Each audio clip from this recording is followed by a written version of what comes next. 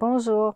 Un de mes étudiants m'a demandé comment on fait répéter quelqu'un sans toujours répéter la phrase. Est-ce que vous pouvez répéter, s'il vous plaît? Donc, la manière plus naturelle, c'est de dire juste un petit mot. Donc, il y en a 4 que je vais vous donner en ordre de politesse, selon le niveau de langue. Donc, la manière la plus polie de faire répéter quelqu'un, c'est pardon. Moi, je le dis souvent, pardon. Donc, avec des inconnus, des étrangers, des personnes qu'on ne connaît pas, c'est plus poli de dire pardon. Mais on peut aussi dire comment, comment. Mais moi, je préfère pardon, pardon. Donc, la personne comprend qu'on veut qu'elle répète. Sinon, au niveau de langue plus familier, il y a quoi? Quoi? Hein? Donc, ça, c'est les 2 mots plus familiers. Quoi?